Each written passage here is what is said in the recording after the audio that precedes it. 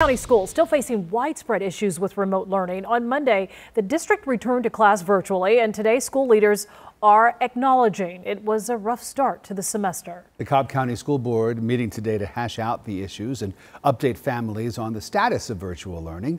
CBS 46's Rob Hughes live in Cobb County for us tonight. So Rob, what are administrators saying? Well, they're saying it's full steam ahead with remote learning for now. Right now, they have no intention whatsoever of actually setting a date for a return to in-person instruction. And meanwhile, many families we've spoken to still can't log into that online learning portal, leaving their kids demoralized. We're spending $8 million on a platform that is not working. Tiffany Hartzell has 3 sons in Cobb County schools. Now 4 days into the school year, and she says her first grader hasn't been able to log into any of his classes.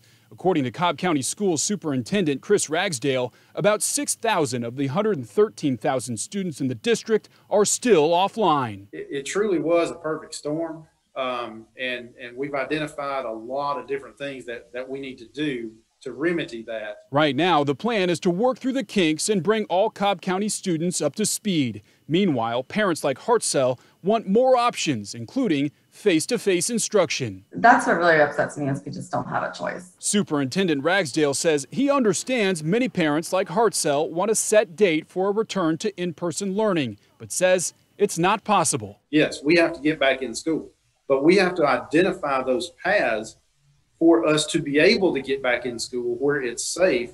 As Cobb County schools wait for a decline in COVID-19 metrics, families like the Hartzells feel left behind by remote learning. They're disappointed. They're starting not to like school. I mean, my younger two just do not like to sit in front of a computer all day.